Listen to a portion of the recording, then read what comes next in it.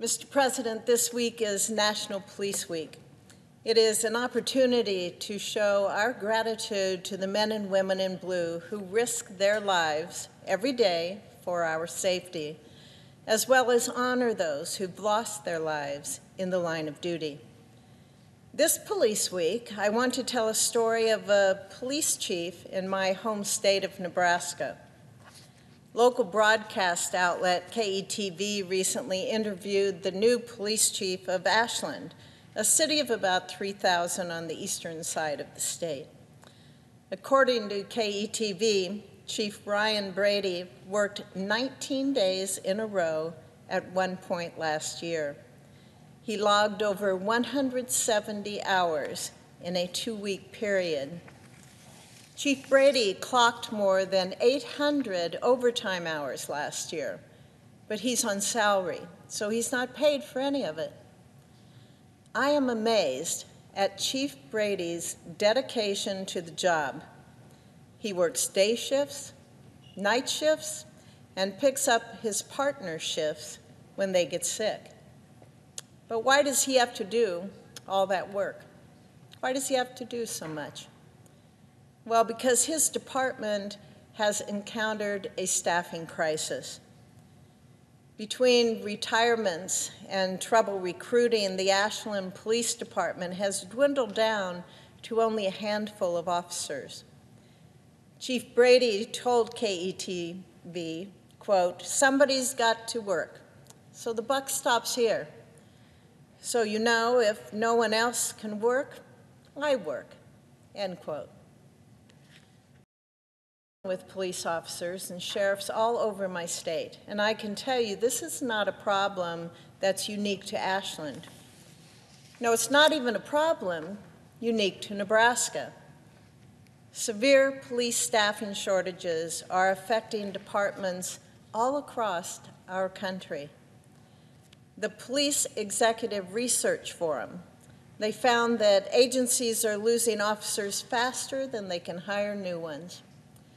There were 47% more resignations in 2022 than 2019, in addition to 19% more retirements over the same time period. That means that large groups of officers are leaving the force while few are trickling in. Understaffed departments are doing their best to keep up with these changes. But there are also roadblocks that we can help them remove when it comes to hiring. Over the past year, I have worked with police departments across Nebraska, as well as national law enforcement groups representing departments across this country. From these conversations, I introduced the Recruit and Retain Act, which would help police departments tackle these staffing roadblocks. This bipartisan bill would boost officer recruitment opportunities through the Justice Department's Community-Oriented Policing Services hiring grants. These grants can keep departments afloat, but recruitment expenses like background checks, psychological evaluations, and other tests are not currently included in the eligible expenses. So this bill would allow COPS grants to cover these specific costs and make it easier to onboard new officers. Reducing the cost of hiring, that would go a long way in helping law enforcement raise staffing levels. My bill would also establish the Pipeline Partnership Program, a new initiative aimed at fostering youth interest in law enforcement careers. Departments and local schools would work together to launch mentorship opportunities, job fairs, and other activities that give young people better insight into law enforcement work. This program would bolster community relationships.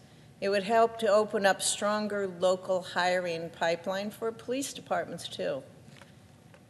Finally, the bill would direct the Government Accountability Office to study both the causes of this latest recruitment and retention challenge, as well as the effects they have on public safety.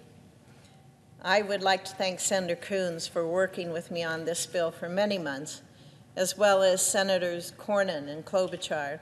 It was great that we saw the Judiciary Committee pass this bill by voice vote today, and I look forward to its advancement. I was also glad to join my colleague Senator Cornyn to help introduce two bills that further support law enforcement's tireless work. The Project Safe Neighborhoods Act of 2023 would reauthorize the Project Safe Neighborhoods program through fiscal year 2026. The PSN program, it's an effective bipartisan solution to violent crime that's been working since 2001. In Nebraska, PSN coordinates enforcement and prosecution partnerships among federal, state, and local law enforcement, in addition to involvement with Nebraska communities to bring violent offenders to justice. The second bill, the Back to Blue Act, would protect police officers by creating new federal criminal penalties for attacking law enforcement officers.